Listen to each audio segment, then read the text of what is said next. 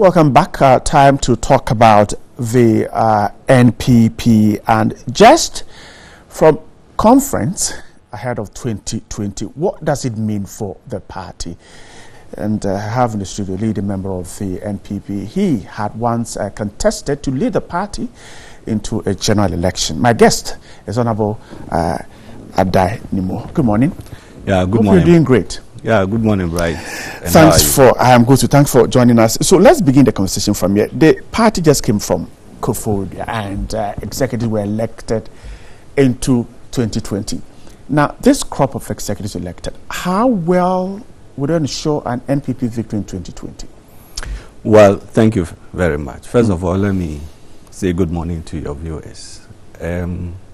Last weekend, we had a fantastic annual conference which saw the election of new national officers. And you notice that some of the national officers elected are not new. They were old national officers who contested for different positions and they won. So they already have an idea about what the work entails. They were part of the campaign in 2016, which was prosecuted and secured the victory for the party. National chairman now is Mr. Honorable Freddie Blay, General Secretary John Boadu, National Organizer Samuel Uku, and then the other national officers who have been elected. We need to commend ourselves as a party for such a fantastic conference. There were no incidents or accidents. We came out strong. The theme for the conference was building a stronger, united party. So, having successfully gone through this, the next stage is to have a reconciliation amongst ourselves, get the whole vehicle of the party in the shape for the 2020 general elections. What reconciliation are you talking about? If you said the party came out stronger from Koforidua? Well, you know, after elections, there are winners, there are losers. So you need to bring everybody on board. And that is what I am talking about.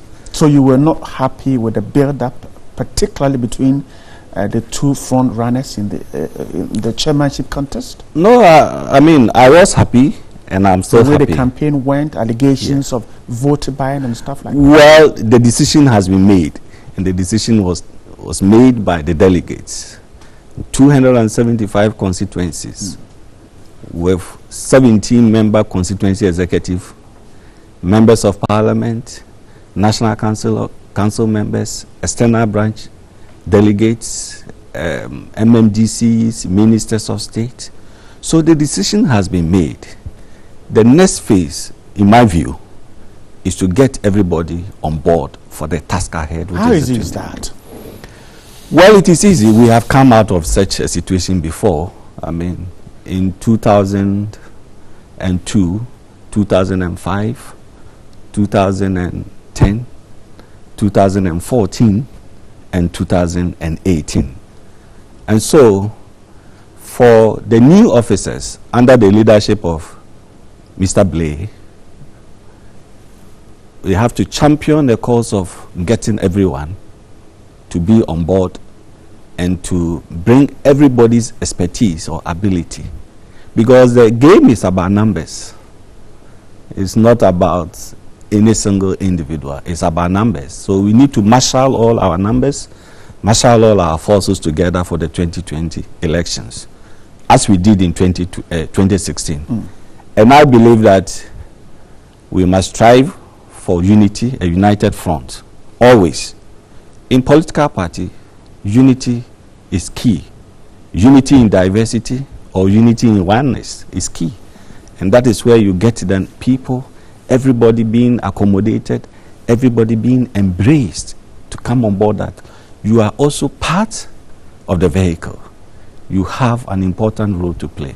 So we need to get Stephen Intin, all the losers, not only Stephen Intin, all those who contested for the vice chairperson's positions. I think there were 6 or 7.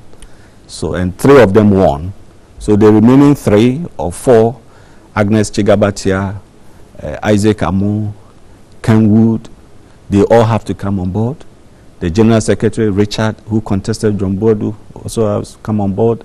The two young men who also contested, Samir Wuku, they all must be on board. They must have a feel that they are also part, even though democratically they lost the election. They lost the election. It doesn't mean that they are shunned by the party. You have said that it's a game of numbers. So you bring in those who lost in Kofoidi on board. What about those you have avoided in the build-up to Kofoidi? I'm talking about Mr. Afoko, Mr. Japan, Mr. Sami Crab, and the rest. Well, we need all of them.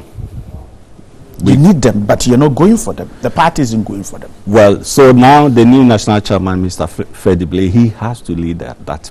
Can he do that? I'm sure he can. He's capable? Oh, he should be capable, and he is capable. He's been a public figure for many years. He's been a member of parliament. He's been a deputy speaker of parliament. So, and he's been in the game of politics, and he knows that it is about numbers. And everybody is important in this game, because the value of the thumb is not different from mine as compared to you, Bright. It's the same. And so if you have to garner the votes, you have to bring everybody on board. So I will use this medium to urge the new national chairman to strive for a stronger unity in the party. And not that there's no unity, every day, every time, because it is a human institution, we must at all times strive for unity. And in this case, I believe it is unity in diversity. The party is not faced with the problem of factionalism. But Bright, what is the definition of factionalism? Okay, so the three officers we see who have been suspended are seen to be on the other side in the party. Right. Again, I'll pose the question, what is factionalism? You, a family man with your wife and maybe 4 or 5 children, do you express the same love and admiration towards each of your children the same level? So in a huge party like New Patriotic Party, there is definitely dissenting views. And that doesn't suggest opposition. And that is why I emphasize on unity in diversity. We must recognize that we have come from different backgrounds. So they are out, but they are part of the party. They are. In any case, their tenure of office is over. But they are still, their membership of the party is still intact.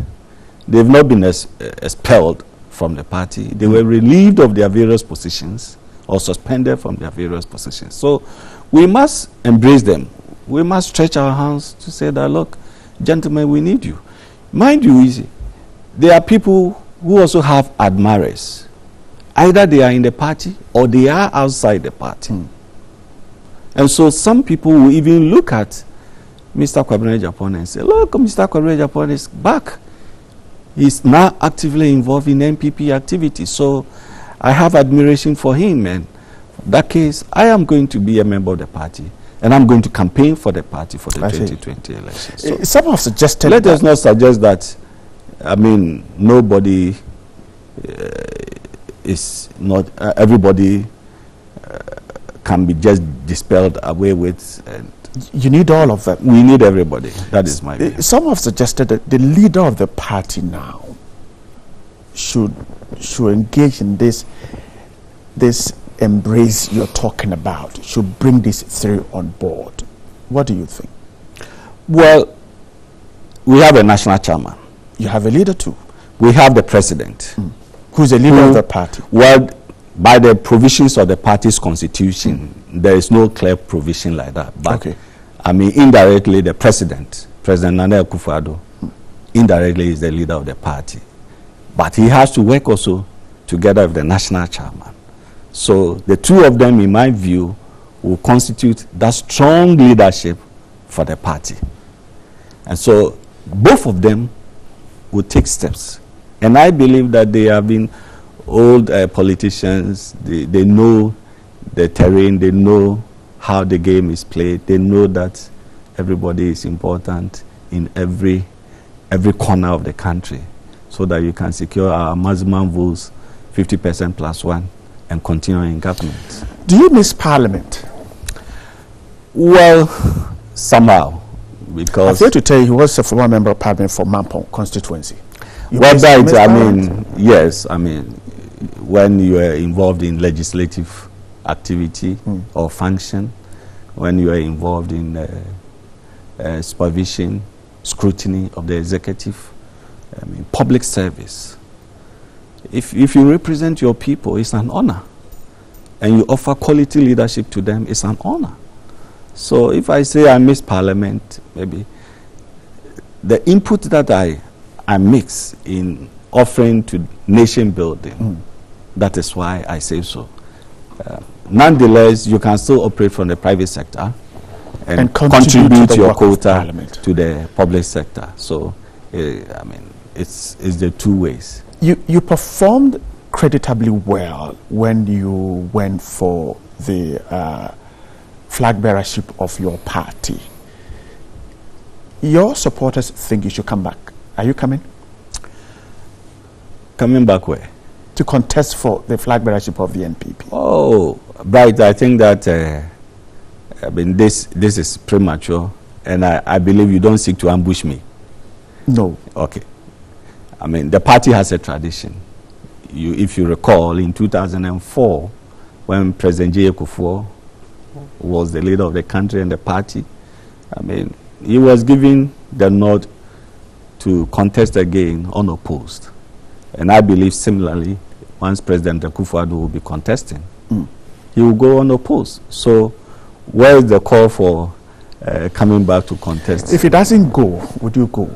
Well, that is now a different question. You are now changing the goalpost. So if the sitting president doesn't seek to contest again, then what happens? The party must find a new person to lead the party to the 2020 general Would you give election. yourself up for that position? Of course, my ambition is there. It is not out of place to have an ambition. I mean, everybody has an ambition. So if you have an ambition and you know that you have God-given talents that you can bring to help your society, your people, why do you want to shirk that responsibility? Some have described you as the next president of Ghana after Nana Akufo-Addo has exited under the NPP. Well, I don't know those people who have given that description, but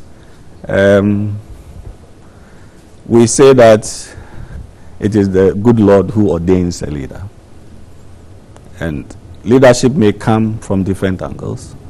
Barack Obama never considered one day he would become the president of the greatest nation on this planet. But it happened. Macron in France never thought that one day as a young man, below the age 40, he could rise to become the president of France. But he is now. So I welcome those who say so, but it requires a lot of work. It requires acceptability.